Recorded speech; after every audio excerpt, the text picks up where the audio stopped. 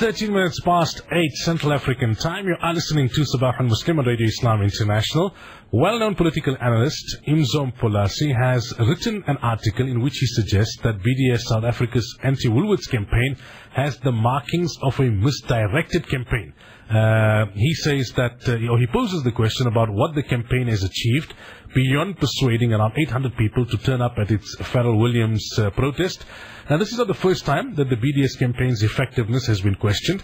Boycott, Divestment and Sanction South Africa, the local chapter of a global movement pushing for boycotts against the State of Israel, has been conducting a very public boycott campaign against Woolworths with the aim of pressurizing the company into no longer stocking Israeli-sourced products.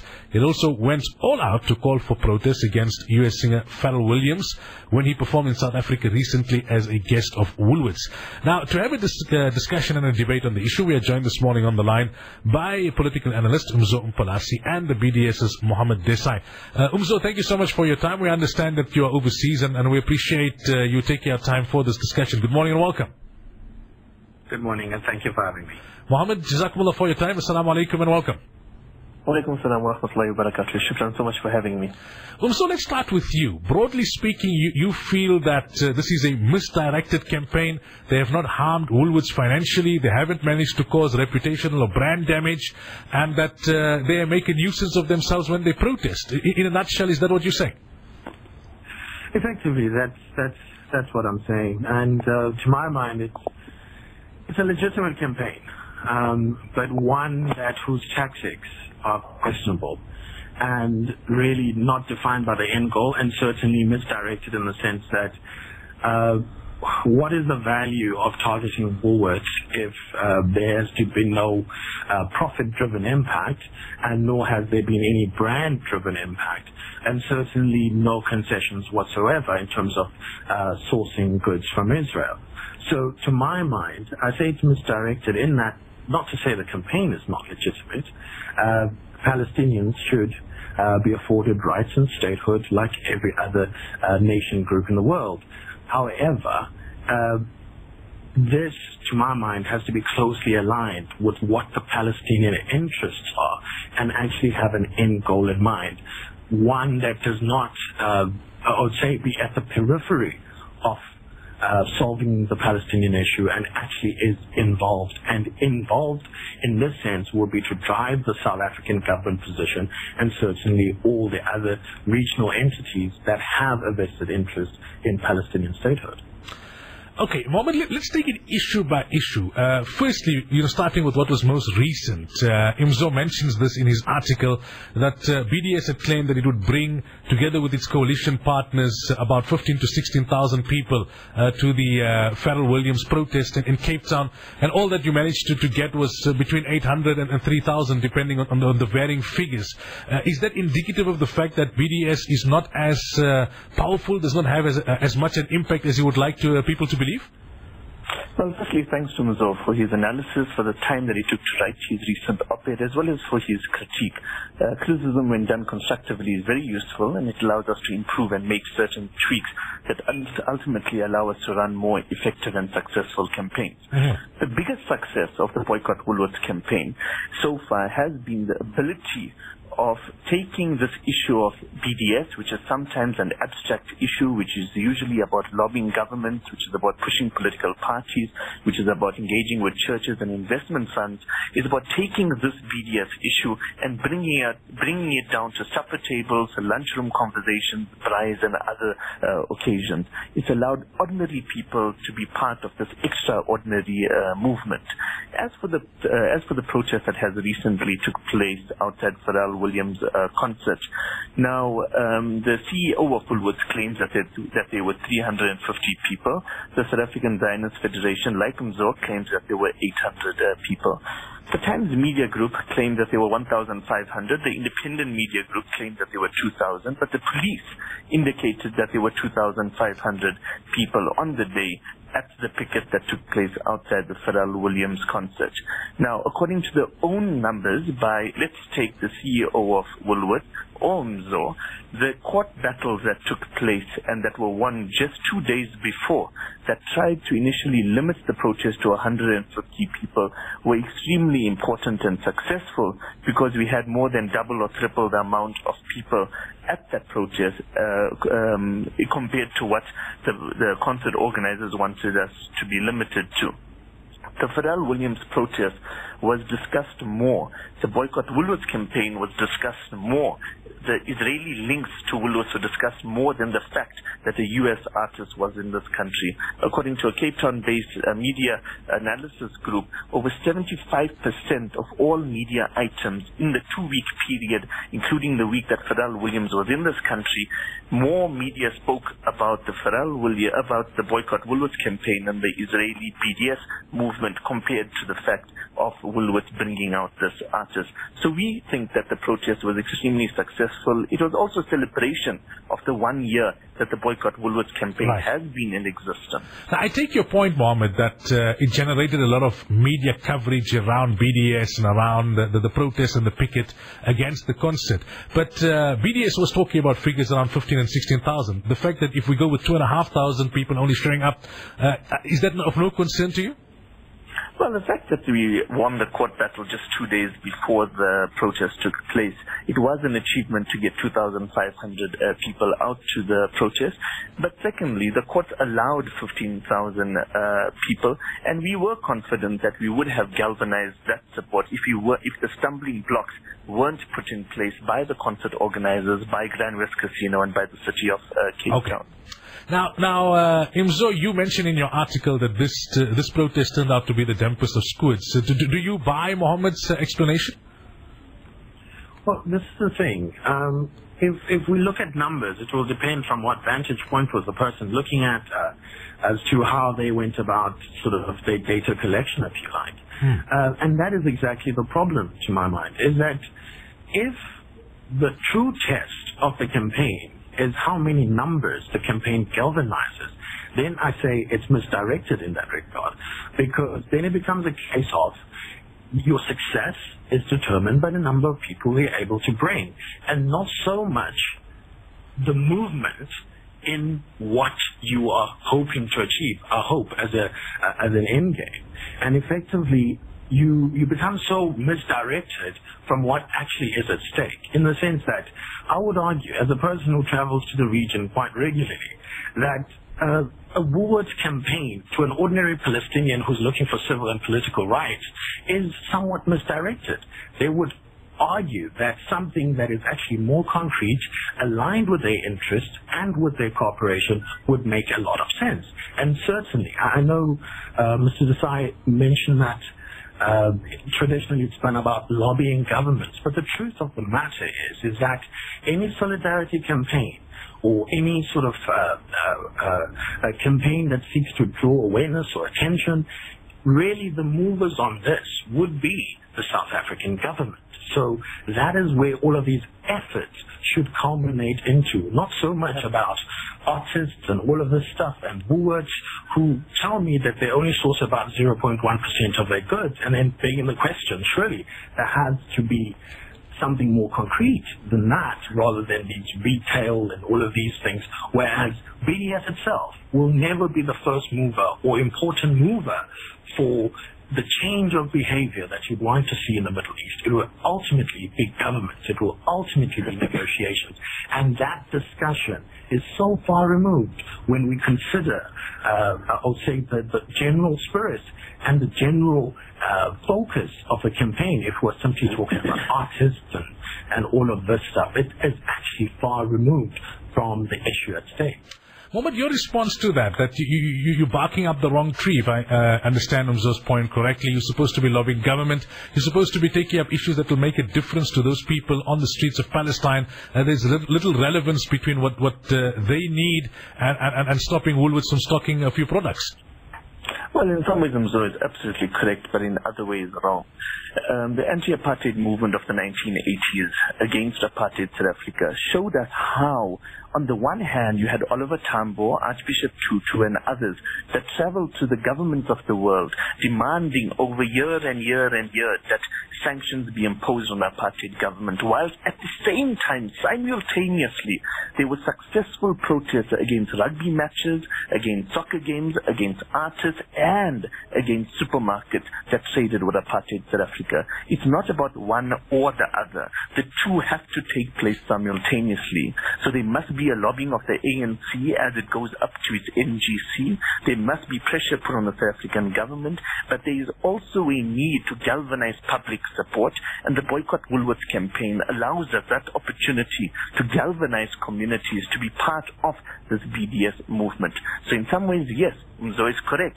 Governments need to impose stronger sanctions against the apartheid government of Israel, but he is wrong in that this is the only form of pressure. We need pressure from various different avenues, and the Boycott Woolworths campaign, incidentally, was brought and called for after consultation with the Palestinians, who urged a boycott of a South African retailer that is indeed engaging in trade with Israeli agricultural companies, because the virtual majority of Israeli agricultural companies have illegal Israeli activities.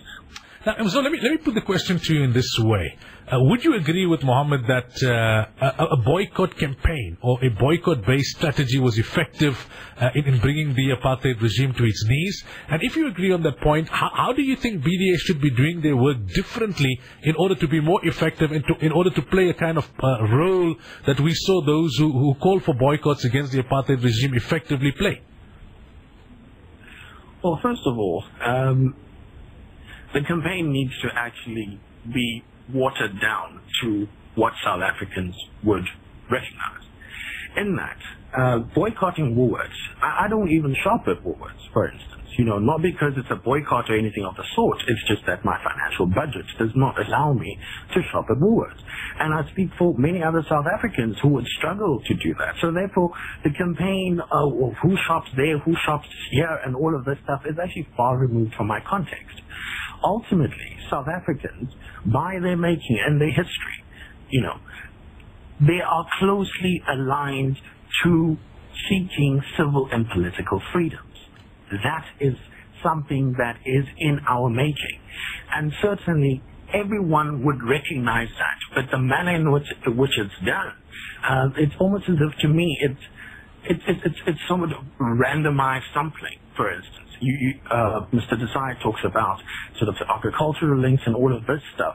For a company sourcing 0.1% of its goods, to my mind, I would imagine that within the 9 billion rand worth of trade that happens between Israel and South Africa, which most of it, by the way, is exports from South Africa to Israel, you would certainly find a much more, I would say, actor of good standing in that with significantly more trade. So, I've seen arguments where people say, are there vested interests to the campaign where you could take an actor that necessarily does not do that much trade in the grander scheme of trade that we do with Israel.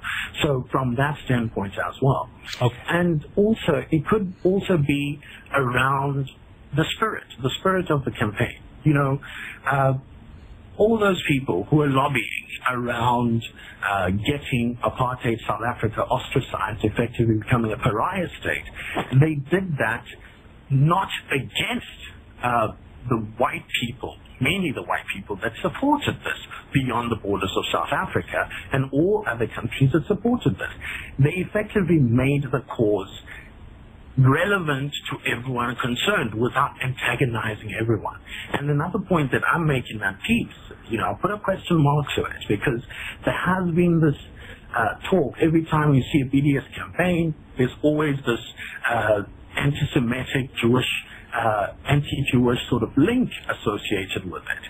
And unless that is addressed, maybe the overall appeal of the campaign, of how it's made relevant for all South Africans, given the history that I've articulated, given the sort of pro-Palestinian predisposition of most South Africans, and certainly given the context that you need to get a broader form of society to support the cause, that needs to happen. And one feels that is not in sync with the current campaign that Mr. Desai and his colleagues are embarking on. Okay, let's take a look at some of the specifics. Mohammed, in his article, Umzo argues that BDS's campaign, which is, as you mentioned, 1 year old now, has not hurt Woolworths financially. Actually, to the contrary, Woolworths profits are higher now than they were a year ago. And he claims that that so-called analyst that came out from WITS, Clara Gattenby, claiming that Woolworths was losing about 8 million rands a year, has turned out to be a sociology student who's actually a BDS activist.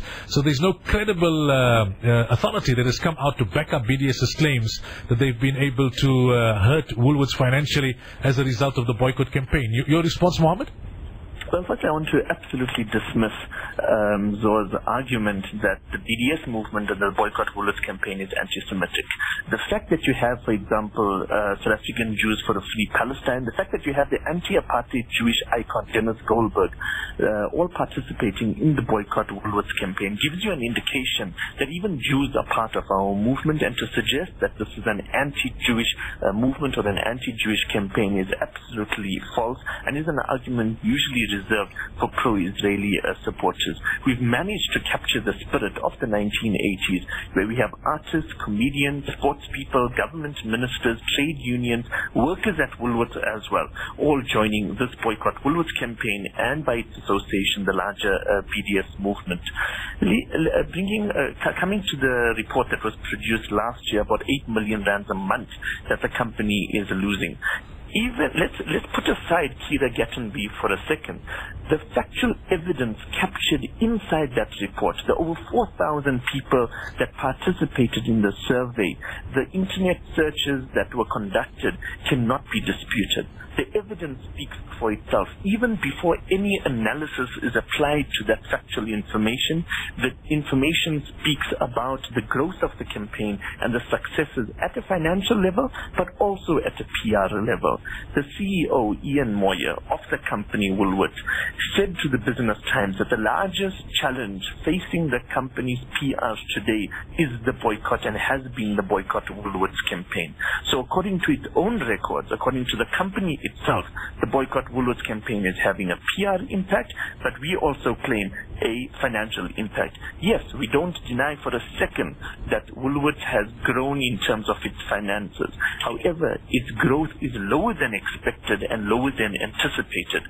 How does Mzo, for example, explain the fact that 3 Woolworths stores have not met their turnover targets, and that the manager, at least of one of these stores, has come out to BDS South Africa, making it clear that the reason he has not met his turnover target between 2014 and 2015 is a direct result of the boycott Woolworths campaign and the non-violent BDS protests and pickets that have been taking place.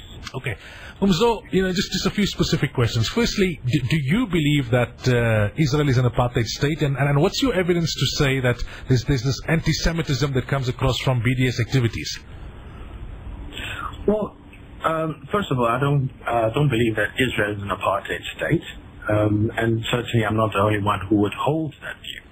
And I don't think that the ANC government that we have could be so misguided to have relations with an apartheid state. So just from that point of view, I wouldn't argue that Israel is an apartheid state.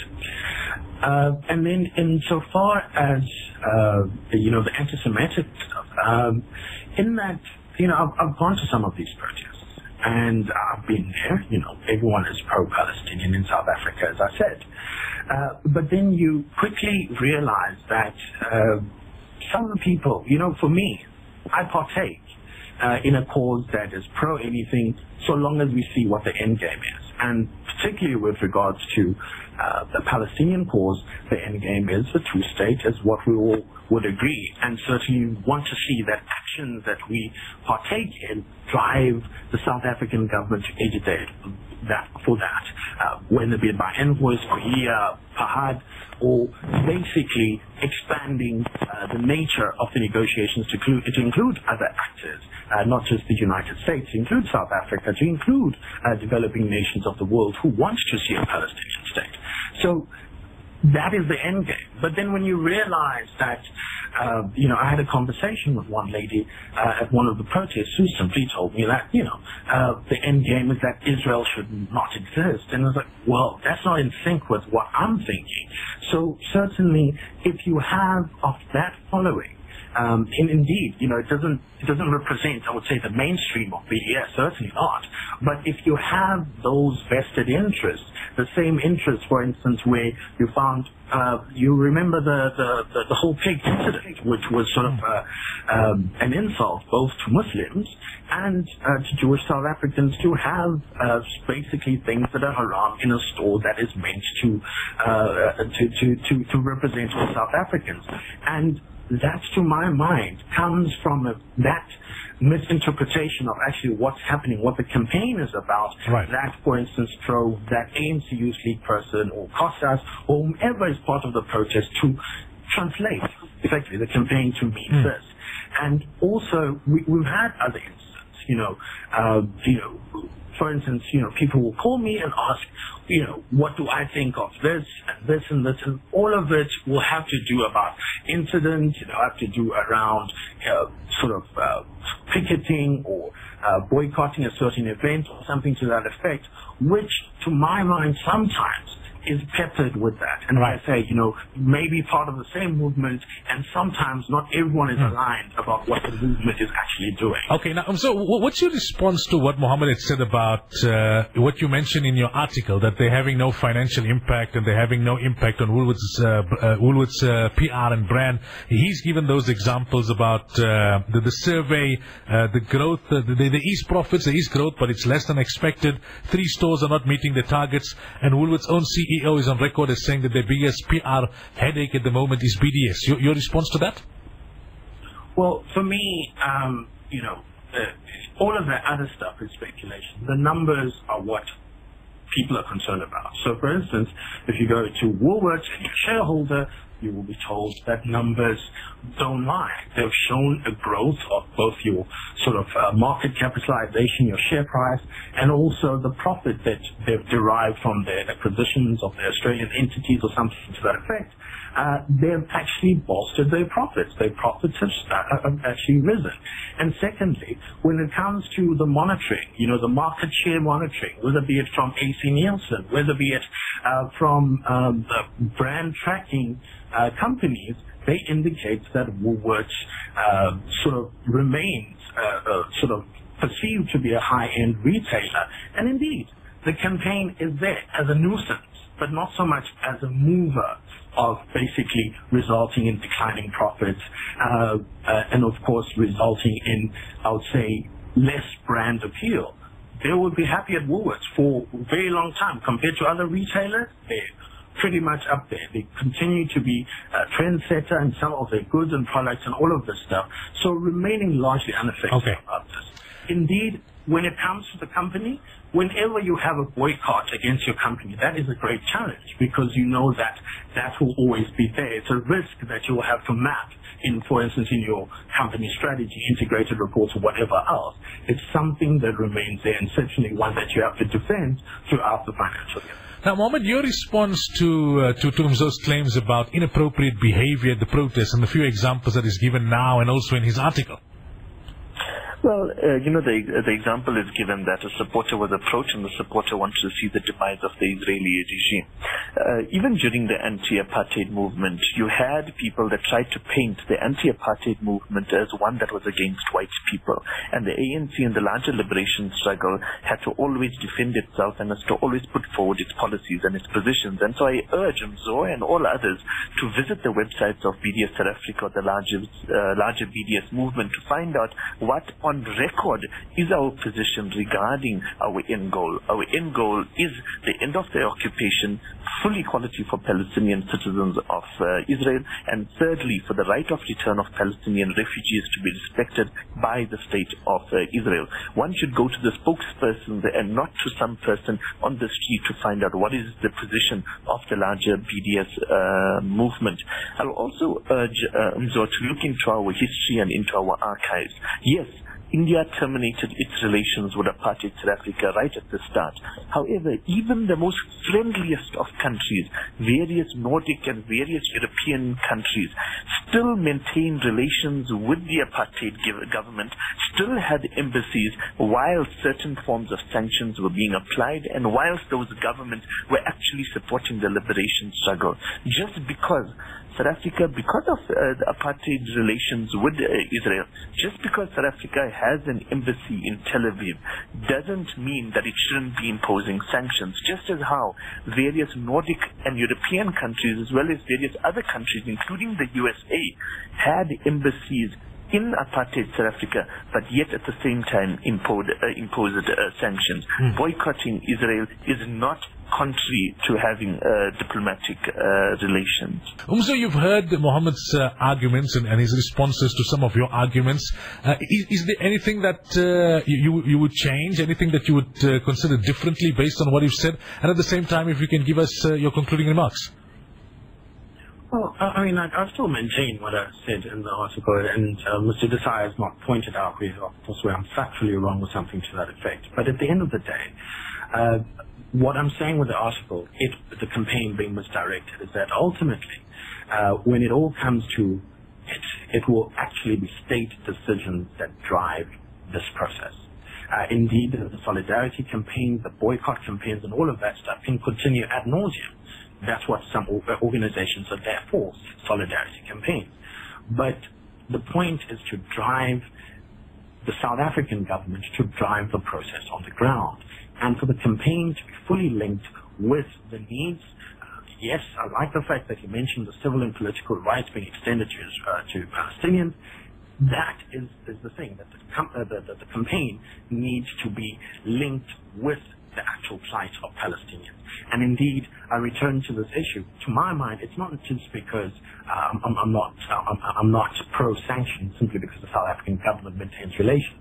It's out of the understanding that if you take, I would say in this case, measures that are towards the extreme angle, which is to issue sanctions, you effectively draw yourself out of the process and effectively would have not only presence in Tel Aviv, in the Gaza Strip, and the West Bank as we currently have, as the South African government will effectively withdraw from that process and be reduced to campaign, something that would weaken the South African position and certainly the position of Palestinians, knowing fully well that South Africans are pro-Palestinian, as I said from the outset. So that needs to change. The campaign of who's selling this, it's important. It's a solidarity campaign. But at the end of the day, what the campaign is doing must be linked with actual social change that the campaign wants to drive. Mohammed, your concluding remarks? Well, it's disappointing that Mr. Kolom Bolase doesn't agree with Dennis Goldberg, Ronnie Castles, Ben Churok, Baleka Mbete, Archbishop Tutu, John Dugard, Winnie Mandela, and the various others that do consider Israel an apartheid state. It's also disappointing that he doesn't learn from our history that sanctions played a successful role in bringing an end to apartheid locally and that it can have a role in the Israeli-Palestinian issue. However, the biggest proof of the effectiveness of the Boycott Woolworths campaign is perhaps having a discussion with somebody with the stature of Mr. Kolom Bolase 1 year later after the campaign was launched. The campaign is having a financial impact, it's having a PR impact, but one of the largest benefits is that it's bringing the BDS movement, sometimes something that is out there and abstract, into the homes of every ordinary person, allowing all households to be part of an extraordinary movement. Imzom Polasi, thank you so much for your time this morning. Much appreciated, and have a great trip and a safe return home. Thank you for having me. And Mohammed, Jazakumullah for your time as always. Assalamu alaikum wa rahmatullahi wa barakatuh. Alaikum assalam wa rahmatullahi wa barakatuh.